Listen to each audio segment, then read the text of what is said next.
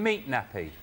When you buy meat and it's got like a nappy underneath it. You know, when you buy meat in the supermarket, it comes in like a plastic thing, and then underneath it they put this nappy there to soak up all the blood. Yeah. For some reason, calling that a nappy has made it disgusting. I've never given that a moment's thought before in my life, but I'm now becoming vegetarian. It's a nappy. A nappy for the meat. Yes, I've got those out, and I'm thinking, what do? Obviously, I suck it right.